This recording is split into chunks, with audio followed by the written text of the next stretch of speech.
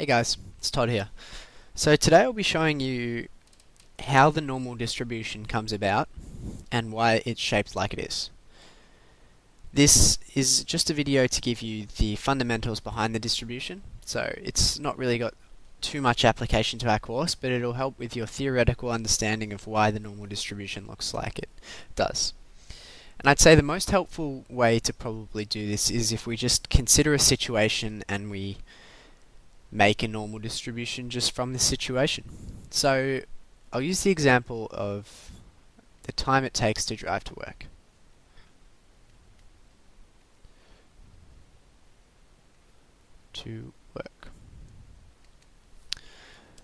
So say I usually drive to work, and I could record the times which it takes me to drive to work.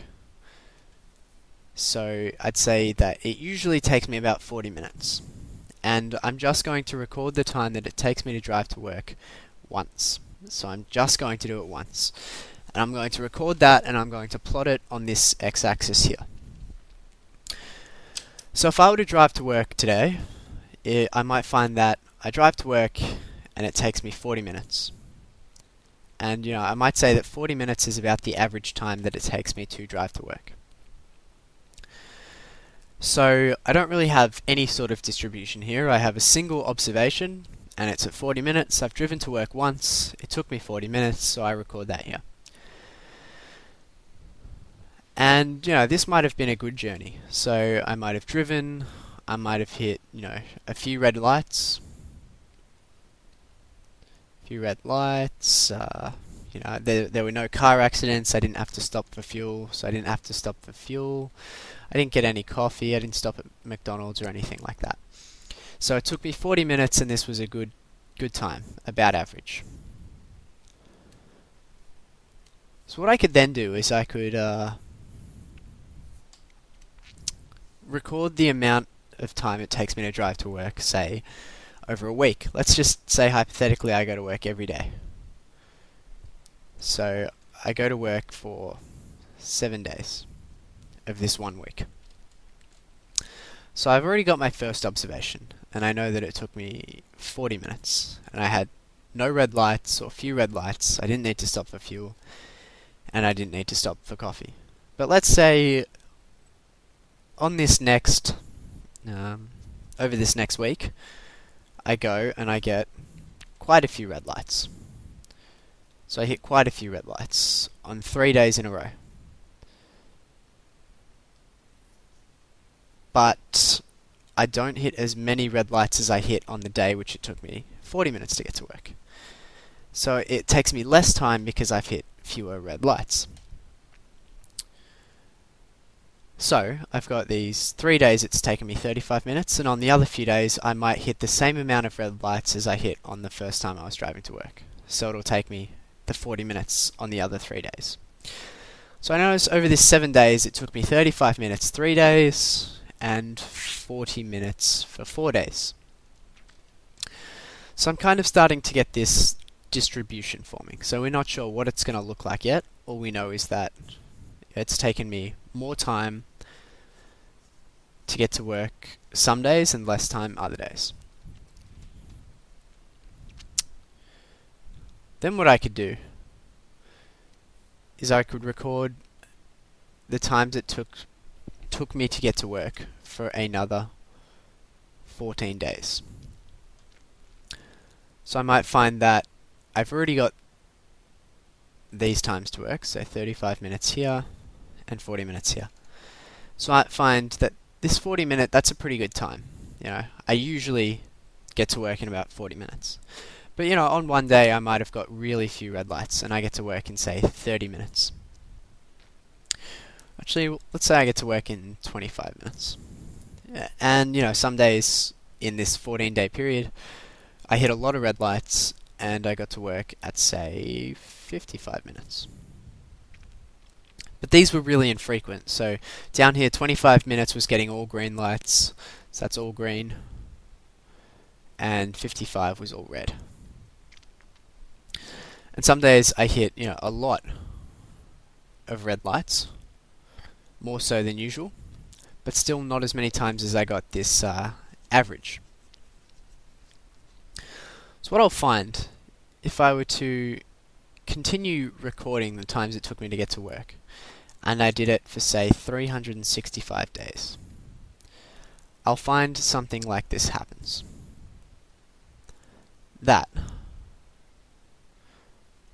over these 365 days, I'll make it to work in 40 minutes the majority of the time. But I'll hit good runs of traffic lights sometimes, and I'll hit great runs of traffic lights even less times. And then I'll hit phenomenal runs of traffic lights. And sometimes I'll speed and I'll get to work really quickly. And then on the other side, we've got, I'll hit lots and lots of red lights.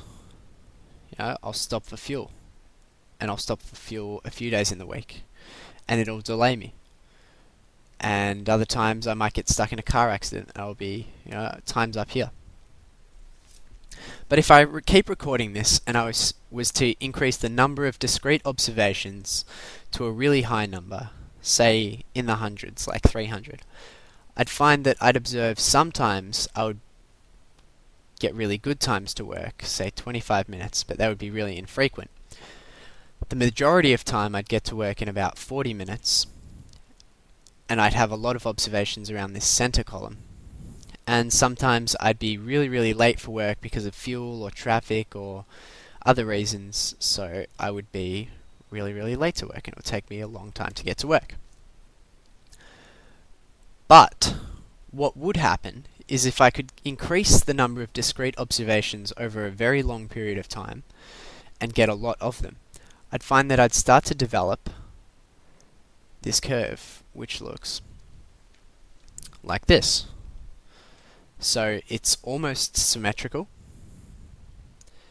It's got an average value of this average time it takes me to get to work, and it's got these extreme values up each of the ends, where the height of this curve is purely a probability based on the discrete observations. So the more observations I have at a given time, the higher it'll be.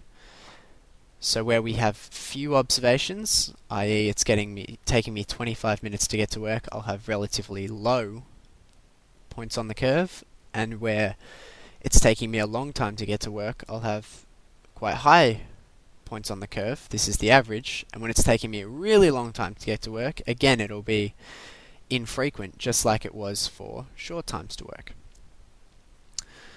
So if I'm going to erase some of this now.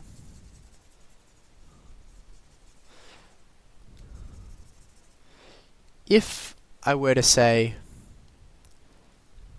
take an infinite number of observations, so I was to observe, of course this wouldn't be infinity, but if I were to observe me going to work every day for the rest of my life, I'd find that what I'd get, and presume I'd keep the same job, is I'd get this nice bell curve.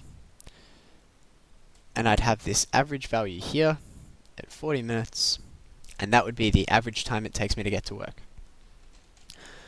So the bell curve actually represents the probability of getting a discrete event. And the more observations we have, the more bell curve-like our distribution is going to be.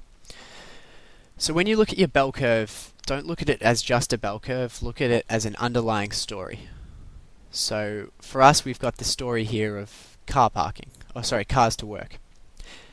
And we've got the extremes up here, an hour to work, and we've got the extremes down here of say 25 minutes to work. And the lower the height of the curve just means the less frequent the event. And that is how we derive a bell curve. So it's just a accumulation of discrete observations, and the more we have, the more bell curve like our results are going to be. So I hope that is clear and it lets you understand where the bell curve's coming from. Remember, this isn't examined, this is just for your knowledge, but in the next few videos I'll cover where the bell curve is applied in further maths. Thanks guys.